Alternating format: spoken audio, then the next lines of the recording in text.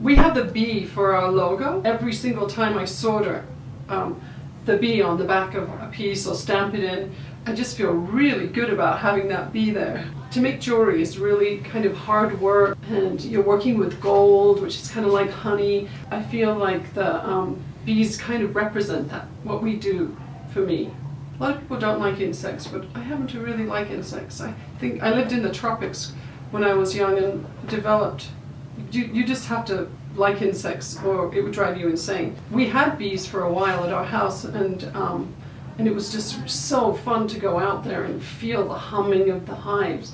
Mark and I were going out there to look at these bees all the time. It was so fun. And also, I feel like in a way it's supporting bees too by just always stamping them into our jewelry and having them be a visible part. I've also really enjoyed making bees too. Like I just did this piece. I feel like it's kind of an elemental piece with the flowers going down the center and the bee at the bottom. There's a lot of movement in here. Here's an earring that I did with opal. And I have this really great honey opal, which I've been using with the bees. I think it looks good, you know, looking like honey. So that's been fun using those pieces with the bees too.